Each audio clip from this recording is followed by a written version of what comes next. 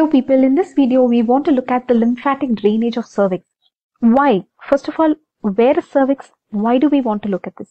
So here you can see that this is your cervix and this is your uterus, isn't it? So your cervix is here and this is your uterus. So you need to know the drainage of the cervix, right? To understand better the progress of its carcinoma, etc., isn't it? So cervical carcinoma is so common. That is why they're asking you this question in the exam. Okay. So let us look at cervical carcinoma. This is a specimen of carcinoma of the cervix. Okay. It is showing marked exophytic growth, they are saying. So here you can see that they are showing around beside it the nodes also. The lymph node they are showing here. So this is they are showing the uterine artery here.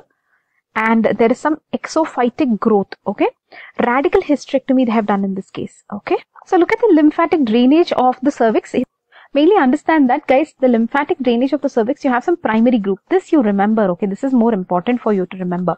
Because the secondary group, anyways, all the primary groups will finally drain into the secondary group, which is nothing but the common iliac and the superior lumbar. Let's find these. Hold on. First, let's find the secondary group. Common iliac and the superior lumbar. We can see the common iliac here. Superior lumbar is where? So every primary group will finally drain into the secondary groups, which is the common iliac and the superior lumbar. Okay, so secondary you have understood. Now what we have to understand is just the primary drainage of this cervical of the cervix. Okay, so you have the parametrial group, internal iliac, external iliac. So if you remember one, you can remember the other. So I will just mark this as something like this: internal iliac and external iliac.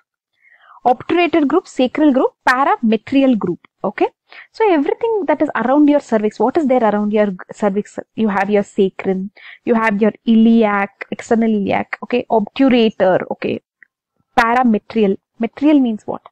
Let us look at this. So basically here you can see from the cervix it is going to parametrial, but this is inconsistent, so they have put some dotted lines here. But what is, let's see, external iliac, internal iliac, external iliac, these two things you understood. Both the left and right are same, so it is very symmetrical. So you can write internal iliac, external iliac, parametrial, obturator, then sacral they said, right? Here they have written pre-sacral. So inconsistent they have marked in dotted lines. So what and all will you remember here? So these are the primary, whatever you are seeing here, right? These are the primary. Parametrial, external iliac, internal iliac, obturator, sacral. These five are primary. What is it secondary? Secondary is this common iliac and the superior lumbar. That becomes the secondary. Okay. So you understood the primary groups. Parametrial, that is something around, is it? Parametrial group, it is inconsistent. Internal iliac group, obturator group, external iliac. In that you have the anterior and the medial group, sacral group. So all of these have some word called group. Focus here. Group, group, group, group, group. Add one group, okay, for all these words. Secondary group, what are you saying? Common iliac and superior lumbar.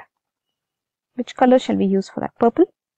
Common iliac and superior lumbar group. Always you have to use the word group, group, group.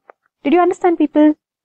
Why exactly are you bothered about the lymphatics? Because you can see normal epithelium of the cervix is becoming CIN2, CIN3 invasive carcinoma. So it can become carcinoma. That is why they are telling you about this lymphatic drainage. If you remember, CIN word stands, C is nothing but cervical. Cervical intraepithelial neoplasia. Here you have CIN1, CIN2, CIN3. After this only it will go to carcinoma. See, whatever you are looking here in this Bethesda system, this is still before the carcinoma, right? So this is intraepithelial lesion. So finally it will go to neoplasia. CIN1, 2 and 3. Okay. One more nice photo is there about cervical drainage. Just look at this. This diagram actually you can draw in the exam. See, you draw a uterus, right? You draw the tubes, right? You draw the uterus, you draw the cervix. This is kind of a more appealing to me.